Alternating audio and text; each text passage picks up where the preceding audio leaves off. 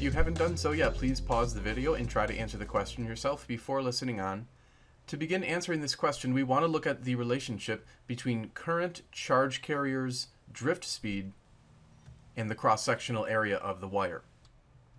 And here is that relationship. I represents the current that's flowing through this transmission line stated in the question. N is the number of mobile charge carriers, and the question actually gives us that directly, this 8.5 times 10 to the 28th electrons per cubic meter. That is going to be our N value.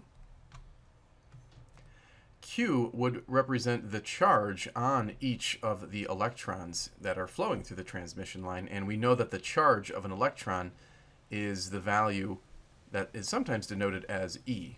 We might recall that that's 1.6 times 10 to the negative 19th coulombs. Technically, the charge on an electron is negative, but we're just going to use the magnitude of the charge in this equation. V sub d is the drift speed, and then A is going to be the cross-sectional area of the wire. We can assume that this wire is cylindrical, and therefore the cross-sectional area is going to be the shape of a circle. And of course, we know that the area of a circle is pi times the radius squared. If we wish, we can also write that in terms of the diameter, because we know that the radius is simply half of the diameter. So we can actually call that d divided by 2. And then if we want to get really fancy, we can simplify that a little bit. We could square the d to make d squared, and then 2 squared becomes 4. So this will be the expression for the area. We'll hold on to that idea. What we want to do is actually solve this equation for the drift speed, Vd. And so we're going to divide both sides by nqa. Now, the reason that we want to isolate this expression for the drift speed is because we also know that the time required for an electron to travel the full length of the cable would be the distance that it travels divided by the drift speed. Now, the distance that it's traveling, we can just call L to represent the length of this high voltage transmission line. And then again, we'll divide that by the drift speed. Remember, we have this expression for drift speed, so we're going to actually substitute that expression in for the denominator of our time equation. Algebraically, the term nqa can actually move up here to the numerator. And then let's also not forget that we had developed an equation for the area A of pi d squared over 4, so we're going to substitute that in as well. And then since we're dividing by 4, we can actually algebraically move the 4 to the denominator here.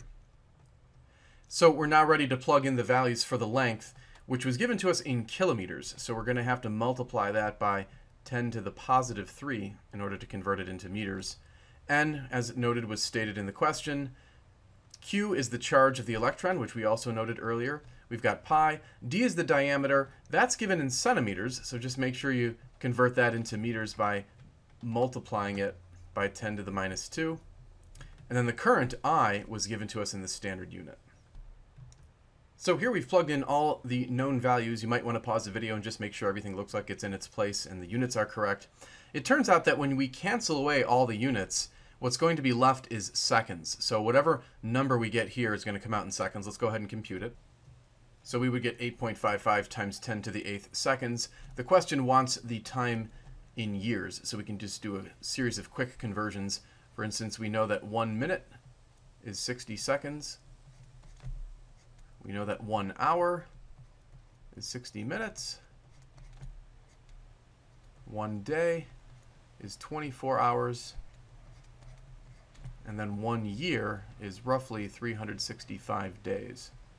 So if we set things up in that manner, we can see that the days will cancel, hours will cancel, minutes cancel, and seconds also cancel. That's going to leave us with the answer in years. And when we work that all out, we should get roughly 27.1 years. So this would be the correct answer to the question. Thank you for watching. If you liked the video, please click the thumbs up icon and subscribe so you could stay tuned for additional videos. Remember that you can send in your own question to the email address that is shown on the screen, and I'll do my best to post the answer to that question on YouTube.